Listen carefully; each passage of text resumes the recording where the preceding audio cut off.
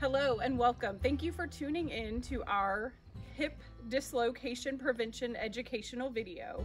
I'm really excited you're here to join us. My name is Kelly Schneider. I am the Restore Program Coordinator for Hill Country Memorial.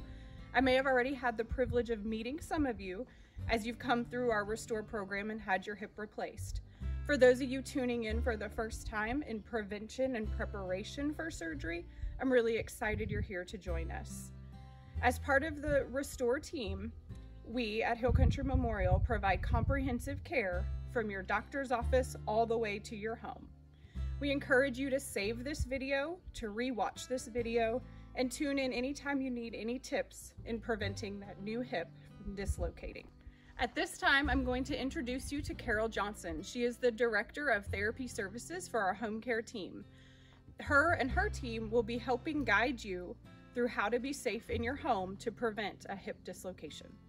Hi, I'm Carol Johnson, and I'm just going to talk a little bit about the precautions that you're going to have after your hip surgery. These are very important because what we're trying to prevent is we want you to have a good healing process and not have any difficulty with any complications like dislocations.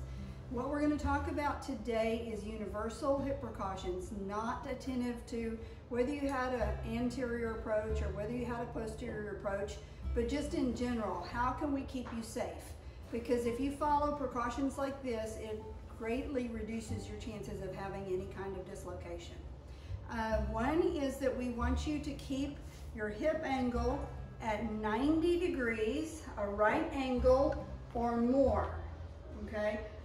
We do not want you to bend forward from the 90-degree angle. We do not want you sitting in any surface that would reduce the angle in this way. It needs to be at 90 degrees or more in order to keep you safe in that way. Another precaution is that we do not want you to roll your leg too far out or too far in. Too far out or too far in. Because those also could cause potential problems. We don't want you crossing your legs, even at the ankles, like that. Anything that brings, we're sticking with the right leg for the purpose of this video, but anything that brings this leg in from a straight down position could be potentially harmful to you. Out is okay. In is not okay. So we want it straight down or out, okay? And so we want you to think about how to incorporate these into your daily life in order to avoid any type of injury. For instance, in the past, if you will think about this with me, I said not to roll your leg too far in or too far out.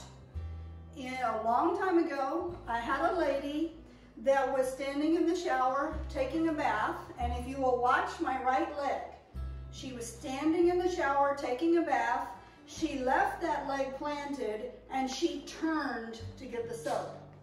You see what happened with the leg? How her leg didn't move, but she turned to get the soap. So how should she have done it instead? She should have made small steps if she wanted to turn, rather than a major turn that would involve that much rotation of her hip. I had a man one time that was sitting in his chair and he dislocated because he leaned over to pick up something from the floor. What happens with this angle? Okay, you're decreasing this angle to way less than 90 degrees if you're leaning over like this. Okay, the other precaution that we haven't talked about yet is hip extension. And what I mean by that is we don't want the leg to go backwards beyond a straight down position from your hip. Like if you were taking a step backwards. Pretending it's my right leg that I had surgery with, I don't want to take a step back with my right leg first. If I was going to back up, I want to back up with my left leg first and then back up with my left leg first, okay? Another place that could come into play is that if you were lying on the bed You would not want to move over to the edge of the bed and drop your leg off of the bed and then sit up.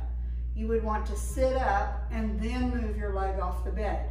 Otherwise, it's not usually a big problem except in those two areas, and it's not a difficult one to avoid, but I did think it was worth mentioning. I had another person one time that was lying in bed, sticking with the right leg here. This person wanted something that was on the left side of his bed, so he simply rolled over to get what was on the right side of his bed. And of course, what did that do? It caused the angle of the hip to go into this position, we call it an adducted position, beyond neutral, and that caused him to dislocate. Now, I can't tell you you're going to have a dislocation. I have also known people to do absolutely everything wrong and nothing happened. So I can't tell you that. All I can tell you is that we have seen incidences where dislocations have occurred, even though it's rare, and we don't want you to be one of these. We want to keep you safe. So the purpose of this video is to show you how you can take these precautions and incorporate them into your normal daily activities so you can think it out and you can decide what's safe for you and what's not.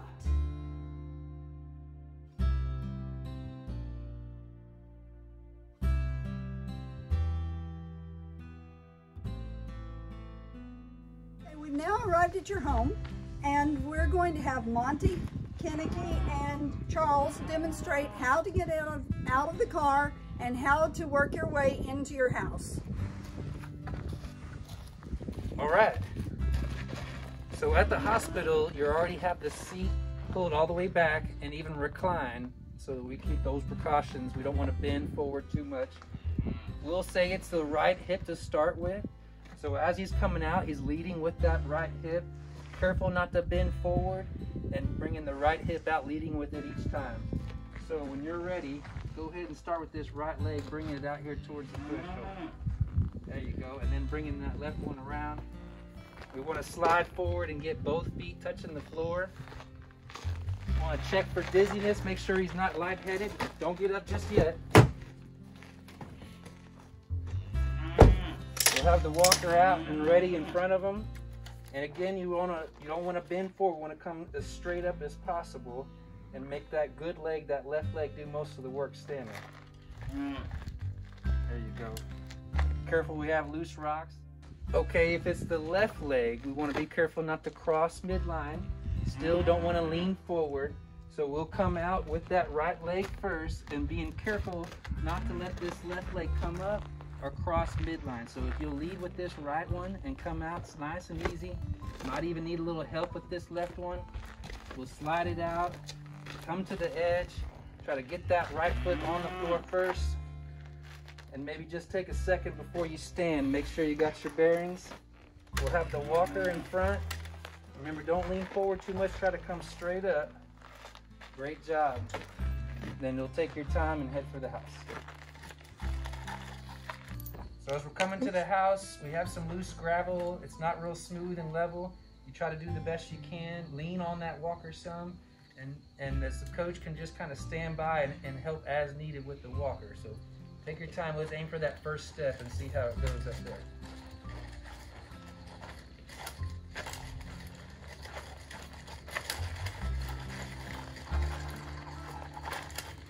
Try to get as close to that step as you can with the walker, even with your feet, and then we'll put all four legs of that walker up on that step. And then we're going to step up with the good leg, which is that left leg. So when you're ready, go ahead and step up with that stronger leg, the left leg, and go right up on that step. And then we're heading for the house. As we're coming up to get into the house, we have two steps, which will be a little bit different than the one. Because this walker won't fit on that step, we'll need to make a little bit more room. And so we'll move this potted plant temporary, just to have it out of the way. We'll turn that walker sideways and get up a little bit closer. The right leg is the hip he had replaced, so you'll take the left hand on that walker, and if there's a railing, use that railing. It's most sturdy. If not, the coach can be in here on the right side and just guard. As you step up with that left leg, we'll come to this step, and then now we can bring that walker up in front and take the step just one at a time like we did earlier, leading with the left leg, the non-operated leg, and then up, and we're in the house. Got one more step just to get into the house. You'll come as close to that step as you can, even come into that walker a little bit, get your feet closer, lift that walker up, and try to get all 4 legs on something sturdy. So it doesn't have to go all the way across. We can keep it as close as possible and still keep the legs on something level and smooth. Our stronger leg, that non-operative left, is the one we'll step up with and step into that, and then immediately we have to watch out for that rug, and so you'll just make some careful steps and make sure that it doesn't get caught up in the walker.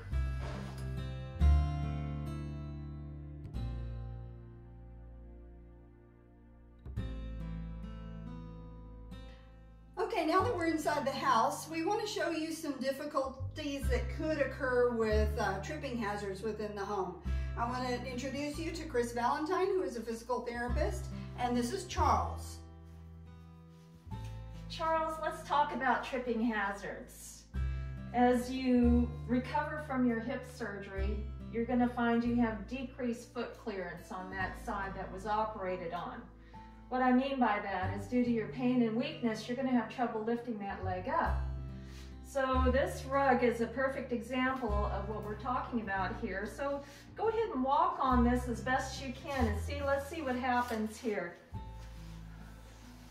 Now, as you see, stop, it has a potential to bunch up on you. So this is a perfect example of a tripping hazard, and this would be a fall risk. So let's get you back up out of the way here, and we're going to straighten out this rug and talk about what our options are. It looks like this rug could easily be rolled up and removed. So that would be my recommendation to you. Okay, let's go ahead and proceed. So we're going to walk over here to the threshold area. Okay, here we have a couple of additional examples of tripping hazards. Come on through, let me show you. So now, number 1, we have an obstacle here on our right, and number 2, we have another throw rug on our left. So this isn't an example of a throw rug that we could actually roll up and remove. So what I would suggest is if you have some duct tape in the house, we could just, or you can use mine, we can take this duct tape and we can just tape down the edges. All we would have to do is to tape down the edges so that it's not going to curl up under the toe that you have trouble lifting up. You've got your weak side from your hip surgery, which would make it difficult for you to avoid tripping on this throw rug. Now the other example of a tripping hazard is this basket here. So you want to be mindful of keeping pathways clear. So when we come through here, we're definitely going to want to put this someplace else. And we can continue to tape around the edge of the skin. But let's go ahead and walk through here. Now we've got our pathway clear. We've taped down the edge of our throw rug, minimizing our tripping hazard and making you safer. We have another example of a tripping hazard, and it's all about fall prevention. You have that decreased foot clearance on your surgical side due to your weakness and your pain, of course. But what we have here is a threshold that you may not even notice a difference in the height. So I'm coming back to this tape here. This duct tape might give you a better visual on the difference in the height of the transition at the threshold. So we'll just put some of this down just to make it more visible. We'll put a piece so it really stands out. Put a piece here, and we'll put a piece over here. All right, now that that's more visible, we run into the additional challenge of an obstacle in your pathway.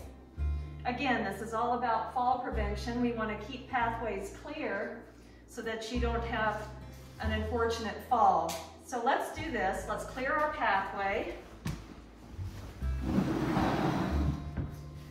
And make sure that your walker can get through here. The threshold is much more visible now. So come on up. And then see if we can walk through this area here between the stairwell and the chair. All right, perfect.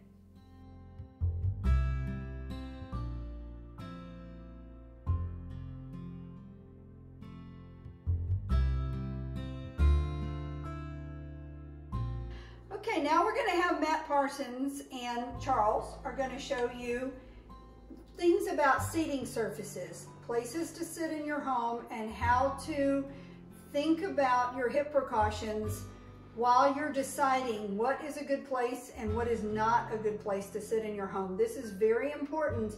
I know we get used to our normal chairs that we really like, and we want to return to that position, but this is one time that we need to think that out. And for a short time, we may have to choose a different chair than we normally sit in while we're doing during the healing period. So we're gonna let them show you what's good and not good about places to sit.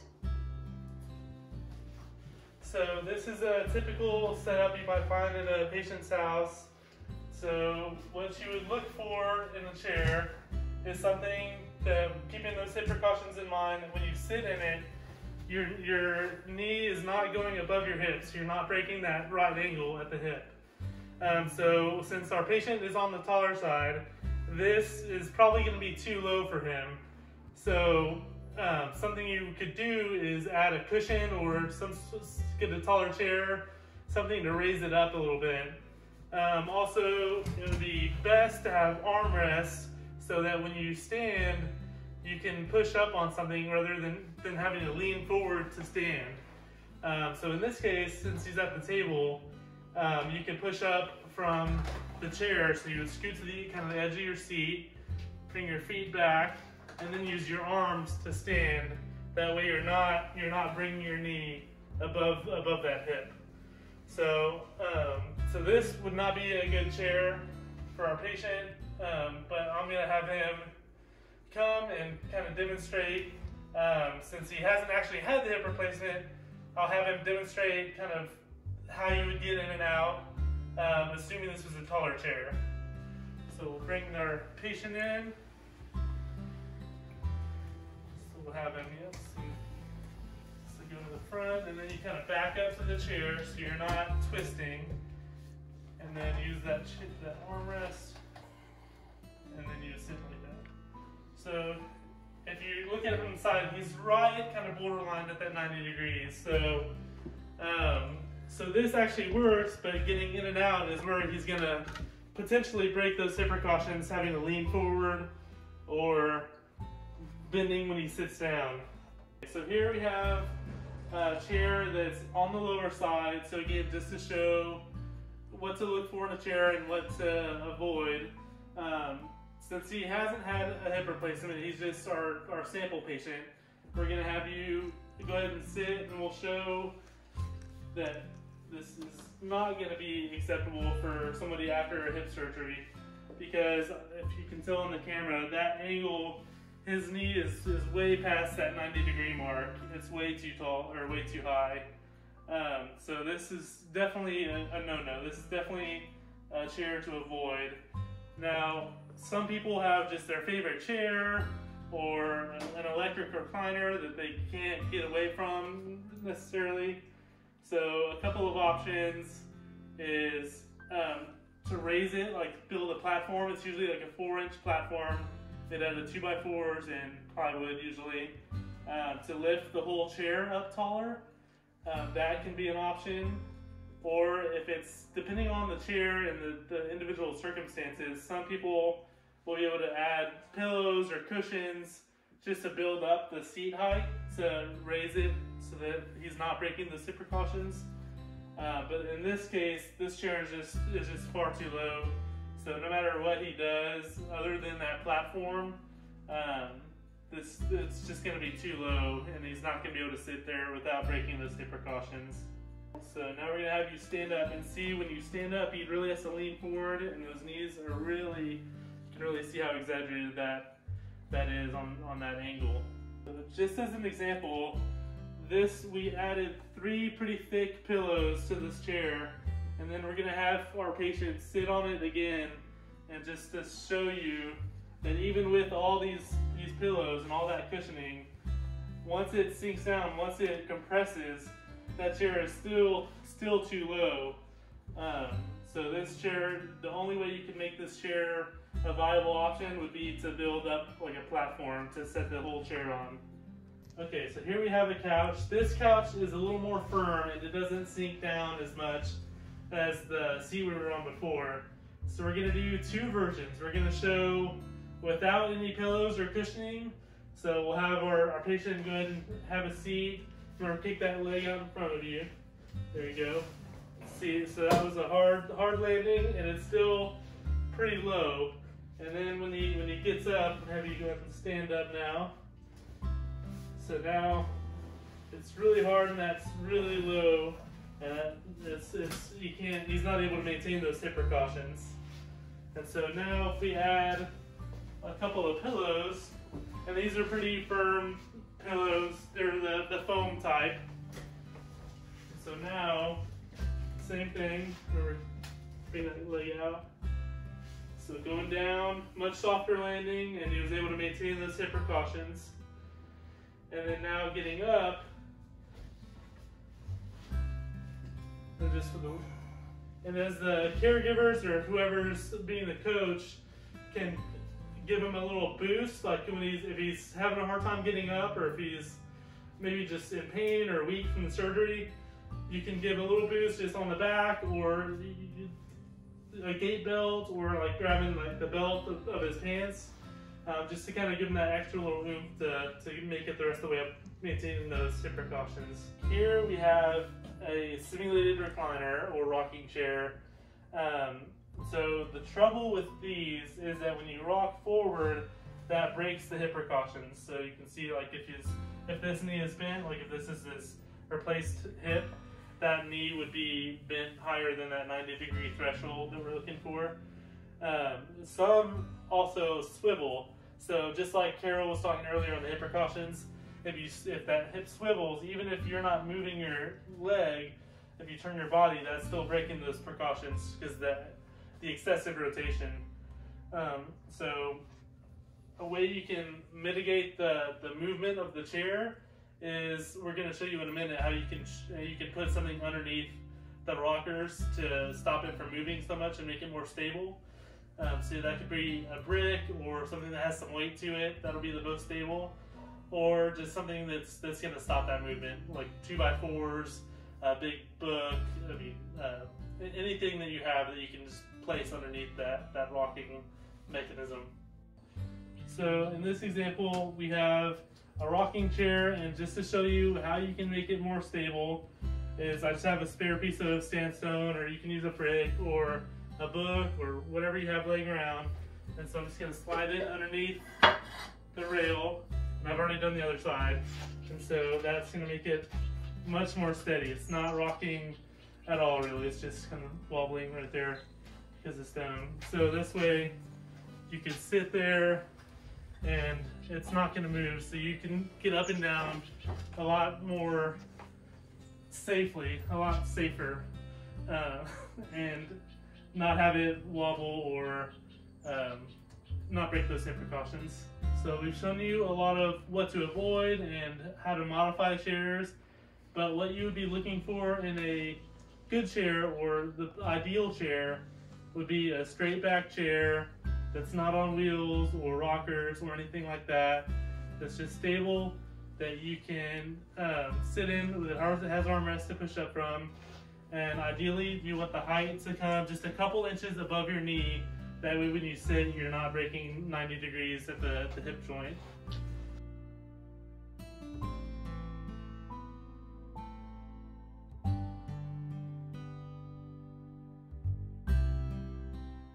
So now we're going to have our occupational therapist, Nicole Winicky, is going to teach how to use dressing adaptive devices to help Charles get dressed. After hip replacement surgery, we know our patients need to follow standard hip precautions. So in order to get dressed, these adaptive devices are necessary. So they're all different types of long-handled devices that are necessary after hip replacement surgery. These are the ones that I've used through the years. They're affordable and they're functional, but you can certainly research and search online and find the adaptive devices that work best for you. This is a dressing stick. It works well to hook your pants, to pull your pants on, push your pants off. Mr. Meyer is going to take off his shoe. He can use the dressing stick or just slip it on off. He slipped it on off there. He's using the dressing stick to get his sock off and being aware of his hip precautions. Here's the reacher. Again, there are many different types of reachers. This is the one that we historically use here at Hill Country Memorial. You might need to use this to push it off even better. Okay, so you got that. Reacher is handy. This is a sock aid to get the socks on. Again, online, there are many different types of sock aids. There's one that's terry cloth and it's soft, and a lot of people prefer that. But many different ones online if you like to shop around and find one that works well for you. But this is how this one works. The sock pulls on there like that. Works with just about any type of sock, even nylons. So you get it all the way on. And then he's going to demonstrate how to pull on his sock, remembering his hip precautions.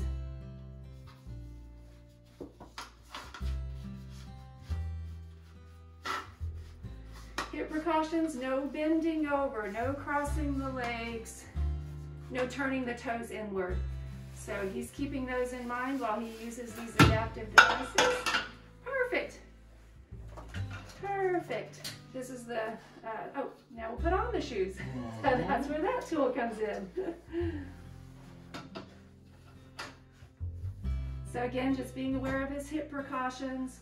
No bending over, no crossing the legs, no turning the toes inward. So yeah, it takes a little practice to use the adaptive devices, but this is how you'll be able to get dressed independently.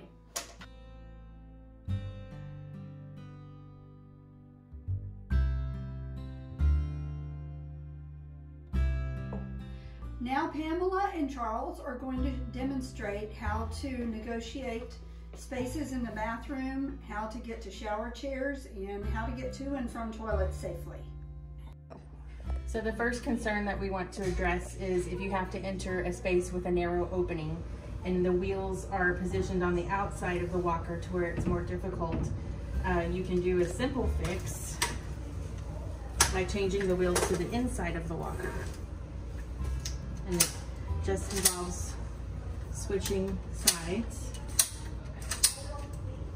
and making sure that you put it in the same notch. We are on the 4th hole.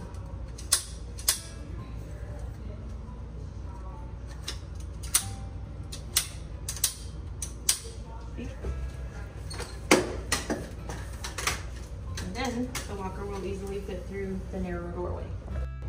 Okay, now we're gonna talk through how to negotiate a narrow bathroom to the tub chair.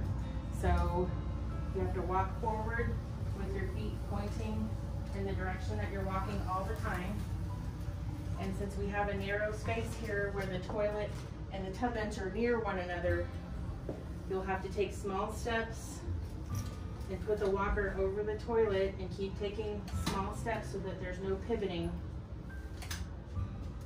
to where then you're at the position to be able to sit down back to the tub bench. Okay, Charles, if you just want to walk slowly through the bathroom, and then slowly turn your walker, and make sure you don't pivot on that foot over the toilet. Okay, and then before you sit down, kick your right leg out, and then reach back to the tub bench. Open to, don't bend past that 90 degrees. Okay, And then scoot back all the way on the bench. Okay, and then we'll lift your leg into the tub. There you go. Okay, and then you can scoot over that way. Okay, and then we'll get your other leg into the tub. Okay, so go ahead and take this leg out since this is your not operated leg and scoot to the edge of the bench. And then I'll reach in and help you get this leg out. Not too high up. And turn and down. And then you can slowly turn back to face your walker. Put one hand on the walker and stand straight up from your seating position. Try not to bend over. There you go. Lower toilet and sitting down on it to toilet would have you bend too far. We have a couple of options to make it a higher seat. This is very easy. You can get a elevated toilet seat with grab bars that elevates the height of the seat to where that when you sit, you can keep that 90-degree angle. Another option is a bedside commode frame. We've just removed the bowl of the commode and have the frame sitting over the toilet. It gives you elevated height and grab bars, and it's adjustable. And just a few considerations. We've already talked about standing up and sitting down. It's best to reach back and kick that right foot forward and sit down. And then you have to remember while you're toileting, you cannot reach forward to grab things in front of you. That violates the 90-degree precaution. So something like this where the toilet paper is right here is acceptable. And then it's also best when you're performing hygiene with toileting, you have to stand up, straight up, and then it's best to do it in a standing position to not violate those precautions. Okay, so let's go ahead and go into the bathroom. Oh, it looks like that rug is a little slippery. It doesn't have a no-slip surface, so because that's not a safe rug to perform a transfer, we're gonna go ahead and remove it. Go ahead, Charles. We're gonna walk into the bathroom. Bring your walker, so let's walk and let's put your right foot inside the shower. Keep a hold on the walker and do little steps. Okay, and sit straight down, try not to bend too much. And now you can scoot over and then put your left foot into the shower. And this way you can reach everything. You can reach your soap, you don't have to twist. But let's remember that you cannot bend over to wash your feet. So that is a point where you need a long-handled sponge or someone to help you wash those areas that require you to be able to bend down. Okay, now that your shower's done, we're gonna come on out. So go ahead and bring that left foot out and then scoot forward a little bit. Try not to turn that foot. And now push up from the back of the chair, back here behind you, and your walker, and I'll hold on. There you go. Good, and then step out.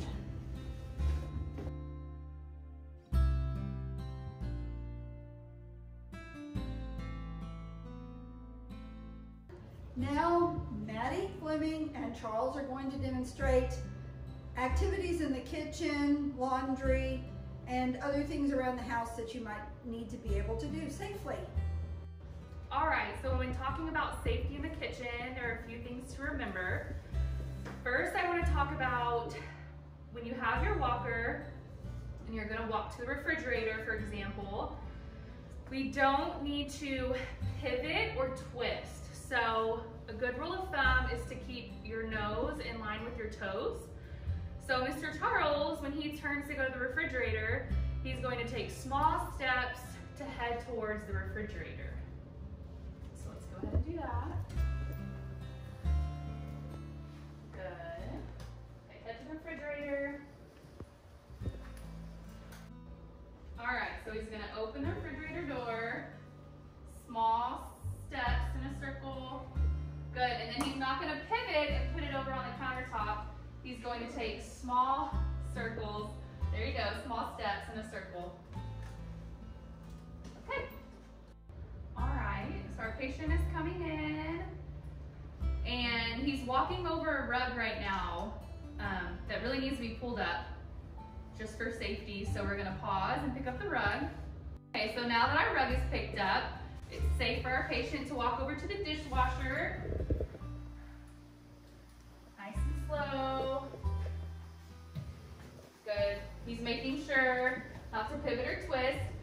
So this is the reacher. With the reacher, he's going to open the dishwasher just to maintain those 90 degrees.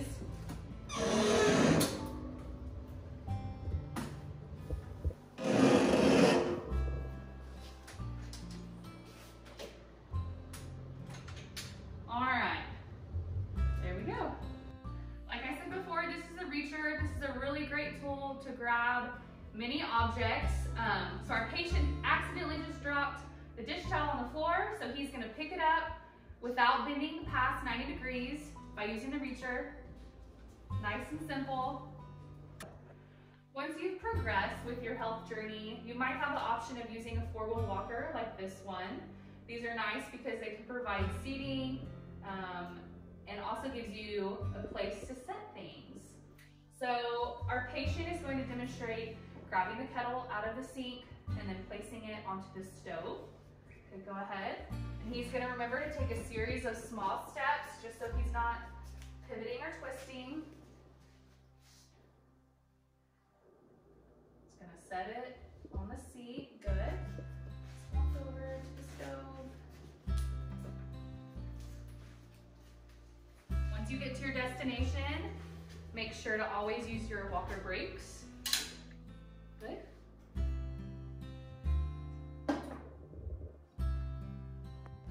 A great way to be able to do laundry while being safe is using our reacher. So our patient will demonstrate scooting up to the washer and using the reacher to grab a washcloth.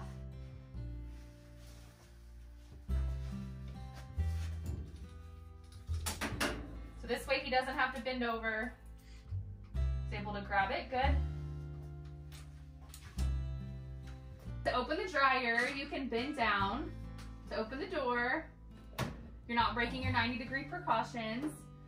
And then you can use the reacher, good, to put the item in the dryer.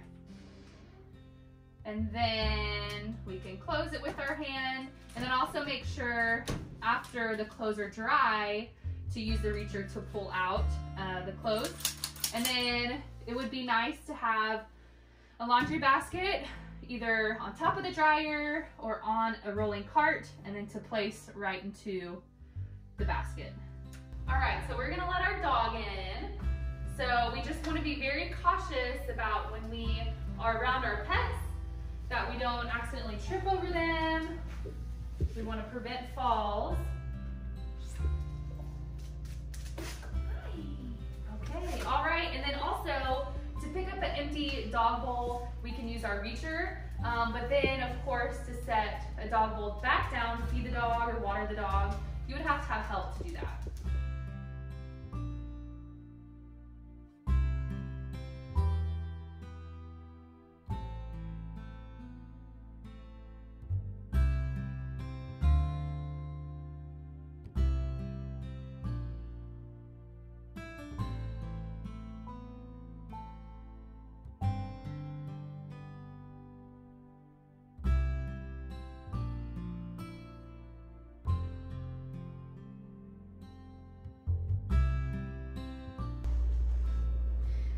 Okay, as you get better in advance, you'll go from the walker to the use of a cane. Usually a straight cane like this, which is adjustable in height. As far as adjusting the height of the cane, this will be done probably assisted by either your home care therapist or your outpatient therapist. One way that you can know how to adjust the cane is that if you drop your arm down at your side, it goes about 2 fingers above the bend in the wrist. You want about a 30-degree bend. So if you look at this cane and you see from the side, this cane is set too tall for me. But as it is probably adjusted to our patient over here, to Charles, I'm going to leave it where it is. But this is a little bit too tall for me. When you're using a cane, if your right leg has had surgery, the cane will go on your left side. That's the normal way. And when you walk, you're going to move the cane and the left leg together. The cane and the left leg together, okay? Just to demonstrate a couple of steps, cane and the left leg together, since we're showing it from a right hip perspective. Okay, now we're going to advance to going up the stairs. We would not recommend that you do this in the beginning because your leg is weak. So hopefully when you first come home, you'll have a bedroom downstairs that you can use because we don't want to take a chance on your leg buckling when you're going up or down the stairs that could result in a fall. So we're going to go up the stairs. This particular set of stairs has one railing. If it has two, then you can use the railings on both sides. This has one. So what we're going to do is hold to the railing and use the cane. So what you're going to do is you're going to hold to the railing, hold to the cane. You're going to step up with your non-surgical, the leg that didn't have surgery. It goes up first, and then you hold the railing and the cane. The non-surgery leg goes up first. Okay, now let's let you try it. Step up with your left.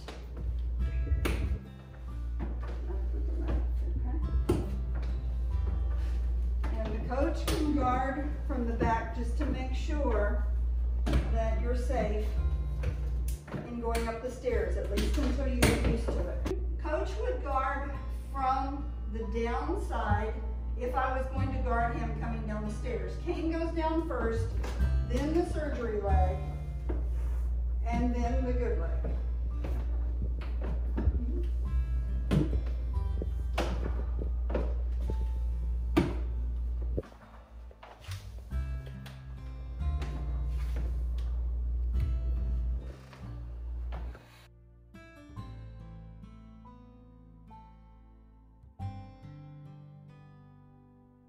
Okay, now Charles and I are going to demonstrate when you come home from the hospital, how would you get in and out of your bed and different options for positioning in the bed to help you be comfortable after you've had hip surgery.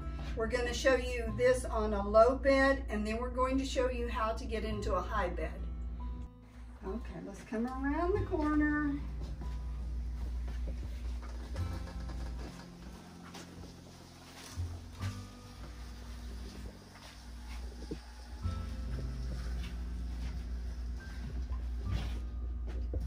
Turn with your walker.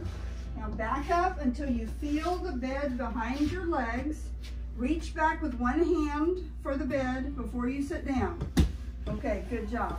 We do have to consider the height of the bed. Sometimes some people will be tall and they'll need bed risers under the bed in order to make their bed high enough that it would be safe. Okay, now I want you to get into the bed. What we're going to do here is I want you to lift this leg, and I'm going to help you with your weak leg. Okay, bring that one up, and now I'm going to bring this one up. Now, bend your knee, and let's scoot your hips over a little bit. Okay, there you go. Now we're going to straighten out your legs. And it's going to be really important in the beginning to not cross your legs, as we said earlier, not even at the ankles. And it can be a good reminder in some cases to put a pillow between your knees to remind you to not cross your legs. Otherwise, when you're asleep, you might not notice. Now, if you wanted to roll onto your side, because laying on your back all the time can be really tiring, and people get really uncomfortable in the same position. So you can take this pillow, bend up your knees a little bit, just bend your knee a little bit, bend your knee, and put your foot right there. Bring this one up, put your foot right there. Let's position this pillow. Now roll onto your side.